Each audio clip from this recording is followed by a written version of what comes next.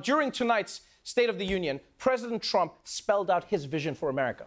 I mean, he didn't literally spell it out because spelling isn't something he does, but he told us where he sees the country going. And as is tradition, the State of the Union was followed by several rebuttal speeches. You know, former candidate for governor of Georgia, Stacey Abrams, delivered the Democratic response. California Attorney General Javier Becerra gave a speech on behalf of Spanish-speaking Americans, and Mitt Romney gave a speech on behalf of Americans who think ketchup is too spicy. And here at The Daily Show, we have our own annual response, where we cover the issues that are of special importance to Black America. So please rise, but not really. You can just clap as Roy Wood Jr. enters to deliver The Daily Show's annual State of Black Shit address.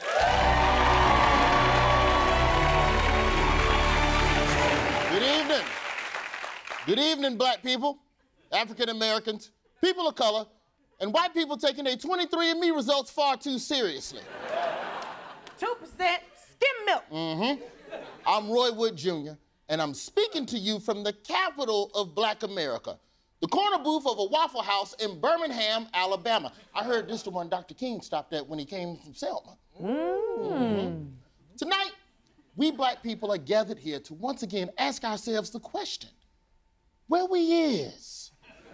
First of all, we're glad the government shutdown has ended. We're glad the government has opened again. Because let me tell you, this shutdown hit Black America especially hard. I was at the airport and I saw a lot of Black people working for free. I'm surprised you didn't catch TSA agents singing airport spirituals.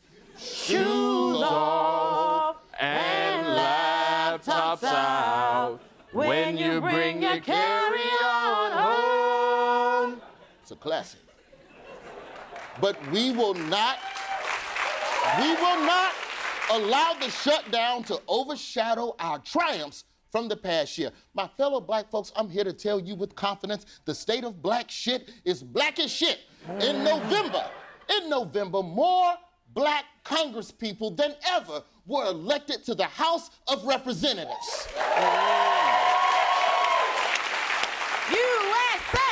USA! Okay. USA! Okay. We know where we live. And we're even gaining representation abroad.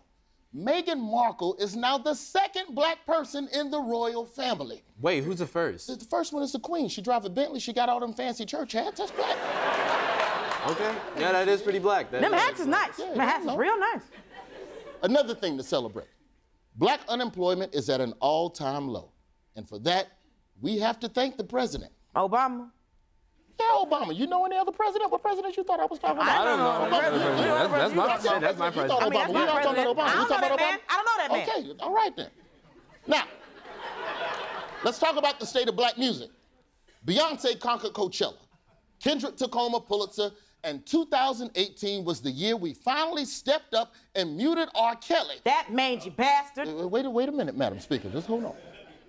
A charge led by Black women forced our community to finally confront R. Kelly. He ain't shit. You understand me? Just let me finish. Let me finish. Our community confronted R. Kelly and finally said, enough is enough. All right, do it now. I said what I said. Okay, cool. Now, of course, 2018 also reminded us that in America today, white people will still call the cops on you just for being Black.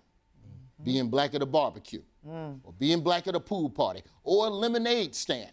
Or just trying to sell a little weed out of your apartment. That's illegal. Okay, whatever. Okay. Where was I? Yes, white ladies. When they called the cops on us for no reason, we changed their names to some shit that they'll never live down. And Black people rallied together all year long. When Kanye went to the White House and gave a TED Talk and a MAGA hat, Black people came together and we boycotted the bad songs on his album. And to support our brother Colin Kaepernick, we all bought a fresh pair of Nikes. Wearing mine right now. Boy, get your foot off this couch, Dr. King said here. My bad, sorry. And this lastly brings me to the future of Black shit. And the future's looking bright. We're finally getting some criminal justice reform. Jordan Peele's dropping another scary-ass movie. And there's not one but 2 Black people running for president. Kamala and Corey. Mm-hmm, team light skin. Not the time for that. It's not the time.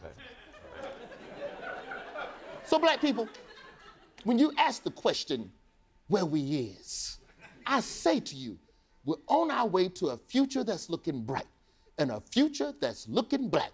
God bless you, God bless Black America, and God bless the 34 TV shows hosted by Michael Strahan. I say good evening.